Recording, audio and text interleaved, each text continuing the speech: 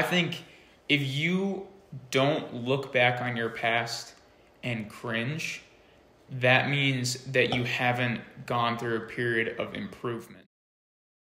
All right, welcome back into the 4TIFIED pod. This is technically episode 2. I'm your host, Tim Fournier, alongside my two good buddies from high school. You want to introduce yourself first? You're kind of you've been on here before. I've been on here before. It's going to be a fun one. We haven't really talked about life before, more sports, so I'm excited to change the subject a little bit. Yeah. So it should be fun, Dave. Yeah. Zach's back. And I'm Dave. Not much to say other than 4 letters, DAVE, I think. But I'm excited to talk about some stuff as well today. This is the first time being on this podcast, so never really done it. I've listened to a lot of them, but never spoken in front of a camera to this extent. So looking forward to it. Yeah, thanks guys for hopping on. So I think the first thing, going to throw maybe a little curveball for what we were expecting to talk about. We're just going to see where this goes. I want to kind of get your two opinions as two of my closest friends. What do you guys think of like my whole social media experience? My whole journey, if you want to call it that. I'll start. I think it's great. Like, I think, obviously, everyone has, at some extent, to make a living somehow, get a job, make some money. And obviously everyone says, you never really, like, you want to find a job where you feel like you're never working, like you love your job. But a lot of time people really don't have that opportunity. A lot of people don't end up liking their jobs and stuff like that and don't really like the stuff they're doing on a day-to-day basis. But doing something like what you're doing kind of frees you up and allows you to, do things that you otherwise wouldn't do in life and show a side of yourself to people that you wouldn't otherwise be able to show. And a lot of people, and I give you a lot of credit, a lot of people don't have really the nuts to go out and express yourself in that way. I know that's something I know a lot of my friends and I have talked about, starting stuff like this. And we've talked forever about doing podcasts and stuff like that and going online. And a lot of people make good livings doing that, but the first thing you have to do is really get past that wall and, suck it up and not be afraid of what people think of you. Definitely. And so I think it's a huge thing. I think it takes a lot of guts, and I think, whether you get a trillion views or not many at all, I still think that, putting yourself out there and creating just content, and for someone like you, where you're going into a field that, like a professional sports, and you never know, you could go into like a journalism or something like that, You never know. So it's always good to build up something like this and add it to a resume, but it's also fun on the side and just allows you to talk about, whether it's life or sports, stuff that you don't really talk about, at a job or anything like that, So I think it really it's got to be really fun, and it's cool that you broke that wall and you're able to do this stuff. Yeah, I think it's really important. This is something I kind of talked about a little bit in the first episode. I think I mentioned it a little bit. I think it's really important to, no matter what you're doing, maybe it's a more traditional 9-to-5, maybe you have a job so you can pay the bills or anything like that. But I think it's important to kind of keep a sense of, I called it preserving your autonomy, where you have something on the side on your own that you're building, and you can kind of, flex that creative muscle, because I think people kind of throw that away too much in childhood. I think, Dave, you're someone that can speak to that in terms of, keeping that creative side, having a passion that you work on. And I think not enough people even realize that they need a passion, don't do enough work in finding a passion that is maybe not necessarily your job, maybe it is, but something that you keep doing, flexing that muscle and keeping that in your life. And I think you can definitely speak to that. I would say like we have, I guess, probably more than 2 parts of our brains, but I like to think of it as, you have your day-to-day things you got to do, you got to get done, and then you kind of have your leisurely activities, so to say. But I think the most productive leisurely activity is being creative, creating things. I think we are here to create to an extent, one way or the other, whether you're, blogging or you're making music or you're creating something. And I think that's really important to have a sense of individuality, because when you're making your own things and kind of, like you said, flexing that muscle, it makes a lot of the other mundane activities of a day-to-day life a little bit better. I think so, for sure. And I would just say, like, kind of to add to Zach's point, or to circle back to what I kind of think of what you're doing and what you've done is, it's great for you, because we're all forced in one way or the other, probably more subliminally, to take the the route, the standard route that got our parents where they are, Right, or whatnot. But I was told a pretty good analogy, and I like to think of it a lot. A lot of people follow the plow that's going through the cornfield. But there's some of us that like to kind of make our own path through the cornfield to get to the other side. And I think that it's important to have a sense of individuality because it's so easy to get caught up in what everybody else is doing. Yeah. And I think that's great for you. You kind of alluded to something about, everyone has this creative sense. And it's so true. I mean, you got to think, like, how many people had this passion, that they just never let it show. And it's so much potential that's kind of gone to waste, whether it's a knowledge about sports, a knowledge about, technology, whatever it is. These people could be like geniuses internally, and people will never know because they're just too scared to let that side of them show. And I think these outlets have really allowed people, like you, to really show a different side and put your kind of creative knowledge out there. Yeah. And that really is something that a lot of people don't really have the nerves to do. And it's their potential that they're not really letting show full because they're kind of scared to do that, I think too many people are afraid of, what other people will think if they put that out there. And then it becomes kind of analysis by paralysis and you just never end up doing it. I think one thing that I don't do a good enough job of personally is, I post pretty much every single day. But one thing I think I could do a better job of is being more proud of it and confident in it. Like, something that literally comes to mind right now because it was so recent. It was literally yesterday, out with friends at a bar, and someone, Joe, like who we were just talking about yesterday, we were talking about just life and like jobs and things like that. And he's like, yeah, I saw it in your YouTube video and your, the video you posted, like, about how, we're at this age and you need to be taking risks at a young age because you don't have as much to lose and things like that. And it, like, creates, like, when I realized someone actually watched it, I'm like, oh, I really appreciate that you're saying that. Like, you said you watched the video. Like, that's really cool to me. But my immediate response is almost, like, a little bit of embarrassment and, like, I'm a little... Still? Much less than it used to be. Like, I almost, like, didn't want people to talk about it. Right. But it's something I'm working on to be more, proud of it in the moment. Yeah. But back to what I was saying with that creative outlet, like, I point to Dave because you have kept up making music for so long. Yeah. You make beats. Like, you can go into depth on that more. I think that's really cool that, you have kept that in your life. Yeah, I would say it's a great, like a release, so to say. Everybody has one, needs one. Some people prefer to exercise. I should do more of that.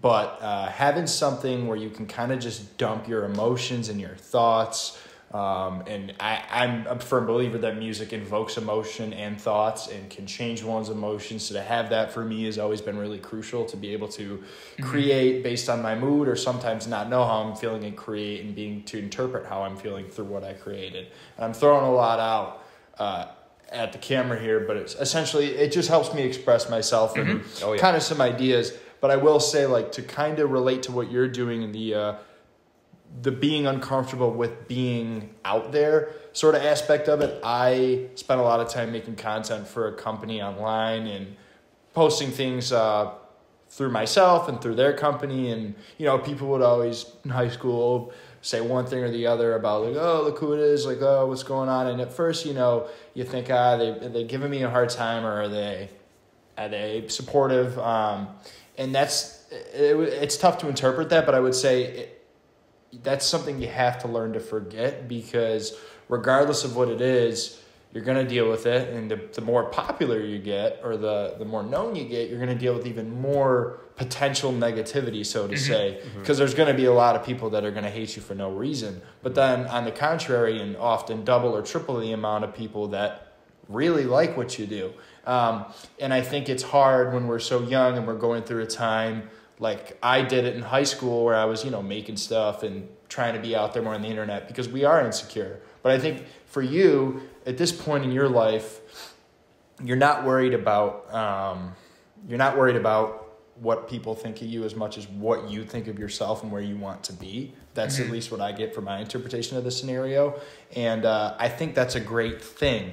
And I will also say, like, we can look back at ourselves as well and feel uncomfortable about our past or cringe about it, but you should be. I have a big opinion on that, actually. You should be. I think if you don't look back on your past and cringe, that means that you haven't gone through a period of improvement. Yeah. Because if you're not looking back on your past and cringing, that means you haven't necessarily gotten better at whatever you're trying to do. Like, I have so many out into the ether. If you really wanted to scroll through my TikTok all the way to the beginning, just like so many like do it. TikTok has a thing where it's like 1 year ago today, 2 years ago today, you posted this, and I'm like, oh, like that was the worst thing ever. And for the immediate feeling is like immediate cringe. That was the worst thing ever. But I look back on it, I'm like, at least I put myself out there and put myself in the position to get better at it. And in another year, I'm probably going to look at the videos I'm making now and be like, oh my God, what was I doing? Like, that's a good point. Yeah. That's a good point. I think that's important. I got a question for you. Do you think when it comes to like your videos and stuff like that, this is kind of it could be a metaphor for life in a sense. Do you see like, you know, I think like if you post a video and someone really, like Joe walks up to you and he's like, I love your video, man. That was awesome. Does that mean more to you personally than someone like replying or commenting like this stuff is cringy, you know, this is terrible, like bad take or whatever? Like because me personally, I feel like the criticism hurts me more than the good stuff feels good. Like when someone compliments me, I don't think about that as much as when someone insults me. I think about insults way more than compliments. Yeah, I think they hit harder for me at least. I think that's very natural. I think most people would agree with you. That means your internal conversations are healthy, because if you're doubting yourself or if you're roasting yourself or criticizing yourself so much, you're probably comfortable with other people's criticisms. But if you're giving yourself positive reinforcement and confident, then naturally, to an extent, those comments will hurt. So I think it's kind of a way of measuring how you are doing internally. That's just something I kind of thought of, but I think about it like that way, because we also always expect the best. I mean, humans are innately optimistic. I believe so. You really only turn pessimistic through experiences and trauma. But I would say like we all expect the best, and we're also a lot of the times naive to the worst.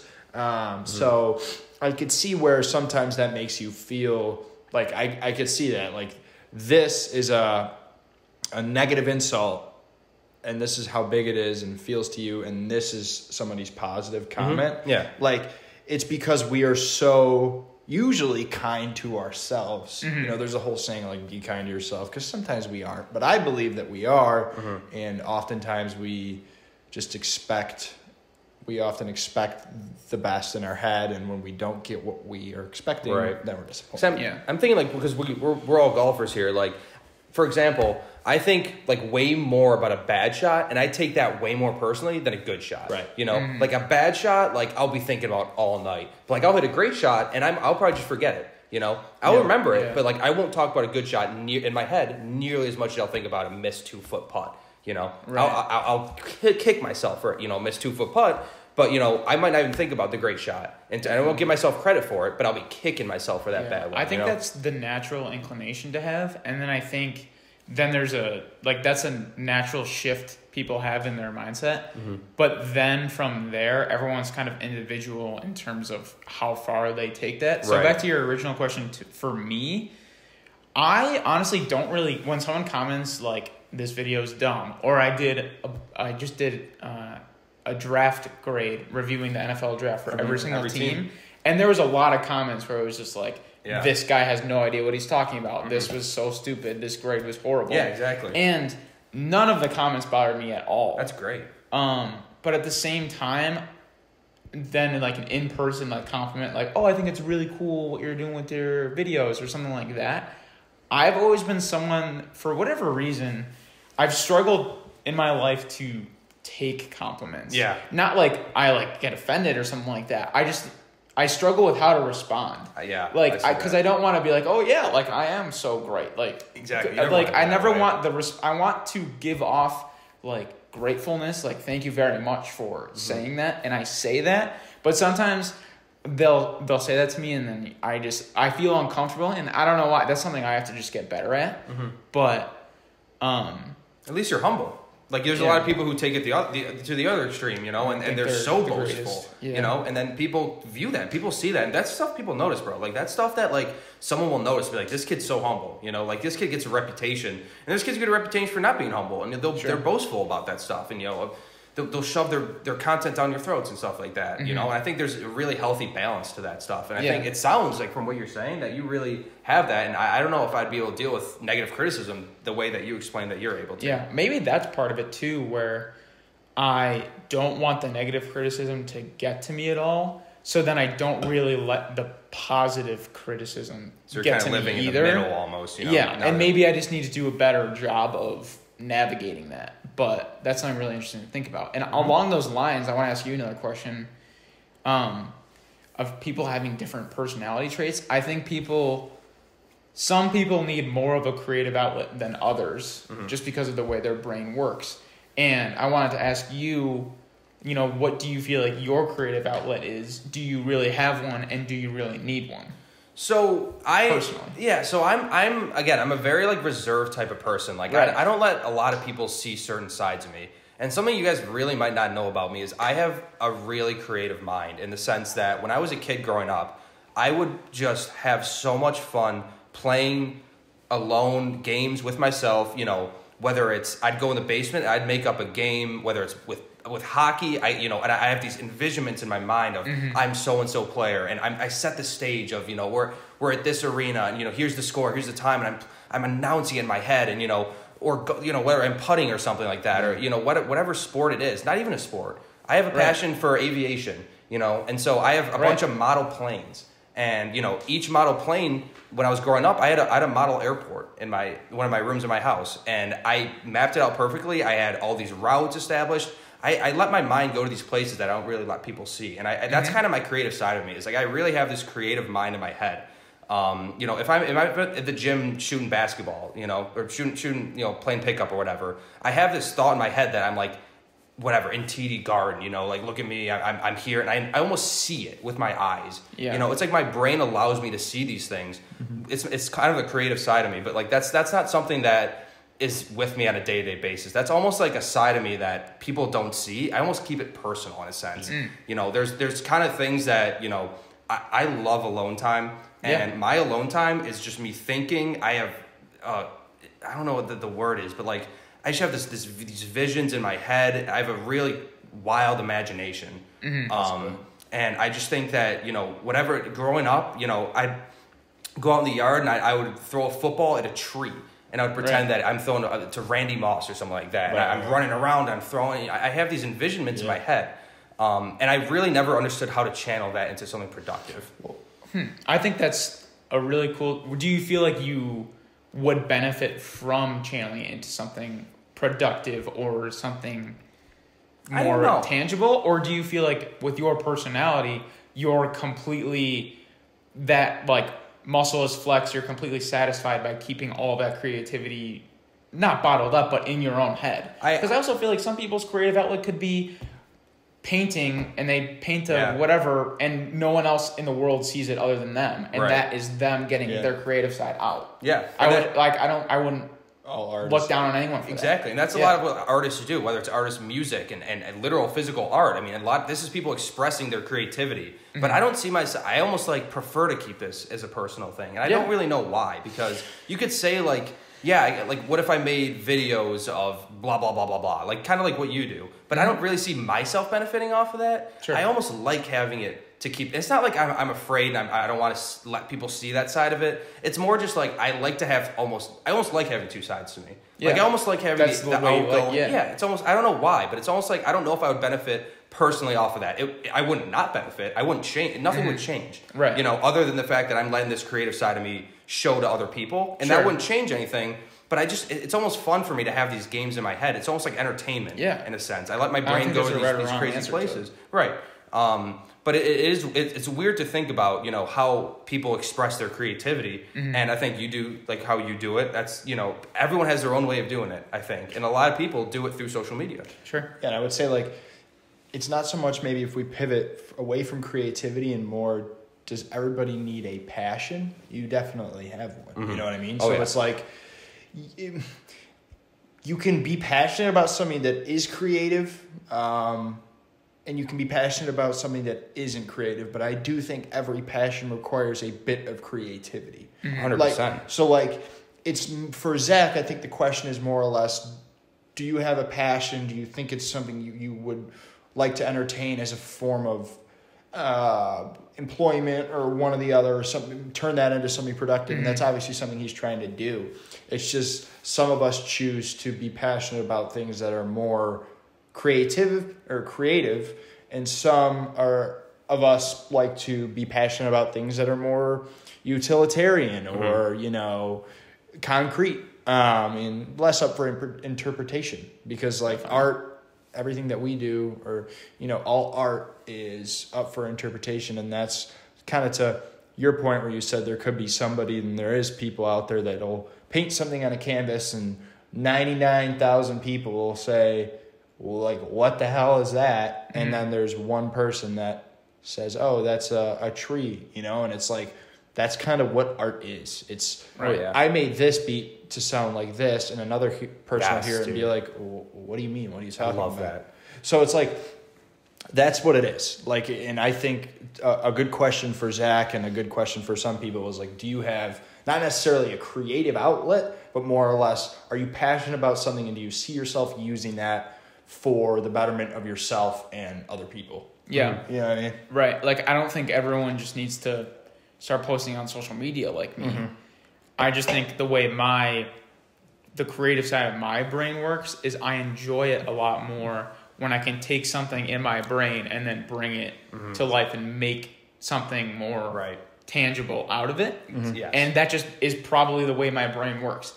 All right, sorry for the quick cut there. We had a little bit of technical difficulties, but we're in a new environment now, and we're going to start off. Dave, you had a very good topic to bring up. Yeah. I guess my topic, so to say, is how does our interpretation